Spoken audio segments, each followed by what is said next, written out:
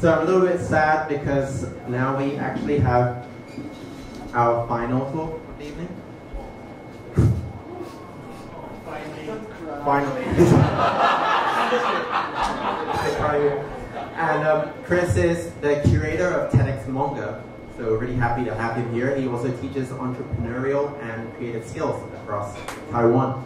And so he's final speaker for the evening. His speech is called Rockefeller. No, it's not. No, it's not. Sorry, we will do this again. It's called An Alternative Look at Business. Yeah, that's cool. Chris. Right. Cool. So I'm a teacher. I teach adults, and my job is to inspire people to change their life. So when he asked me to inspire you tonight, I thought, shit. It's really difficult because Taiwanese people really only care about money. And I can give you all these exciting stories. You don't care. Money's in short supply. We're all kind of poorer than we were 10 years ago. I feel like today everybody's worried that old-style Taiwanese business, you know, we make stuff, we sell technology. That's not appropriate in the new economy, what do we call it, the service economy. Everybody tells me this, and it's actually not true. I'm going to look tonight at some of the 4 largest, most successful companies ever in the world, and how they made so much money. And we're going to start with actually the richest man who ever lived in all of history. And in modern money, this man, John Rockefeller, was worth about 300 billion US dollars, which is, I think, 8 times Bill Gates. It's huge. And he got so rich because he invented the mobile phone. This is the mobile phone. This is the Meifu mobile phone.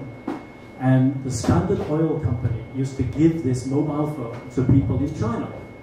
And every month, those people would come back and buy a service from the company, oil.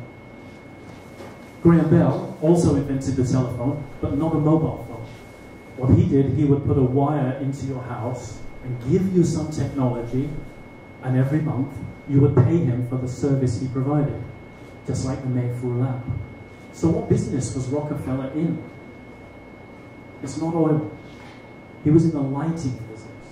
People bought light, not oil. And his biggest competitor, oh, hang on, sorry, I went too fast. Mobile phones. We don't buy mobile phones because we like mobile phones or technology.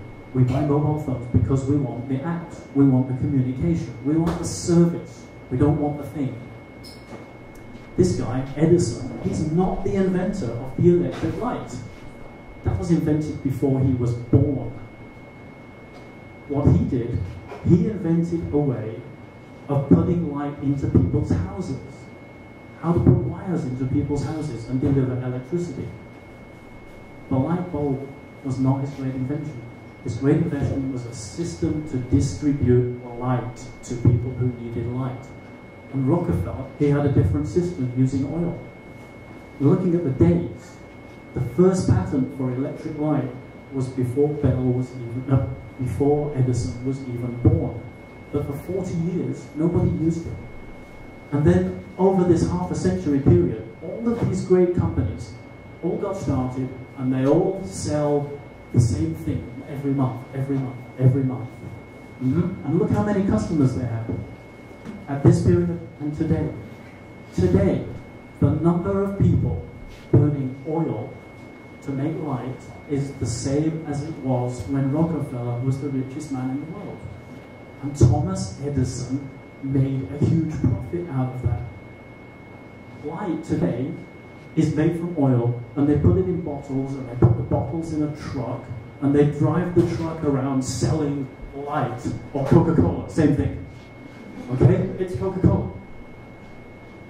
Coca-Cola is in Somalia. Somalia is a war zone. You've heard about this country. Pirates. Coca-Cola is there, making money out of these people. You're not. You're trying to sell mobile phones. A quarter of the world, 1.6 million people, they want the technology to have light. That technology is all made in Taiwan. But you're trying to sell the technology, sell the service. As soon as these guys get electricity, they buy mobile phones and download apps and talk to each other. And every month, they pay money to the phone company. And the electricity, no, there's no electricity company. They have to buy oil. Where's the electricity company? 230 years we've had the technology, and still nobody made a system to give money to those, to give light to those people. So if you want to get rich, go to Africa, go to India, build a system that makes people want the technology, and buy the technology cheap from somebody in China.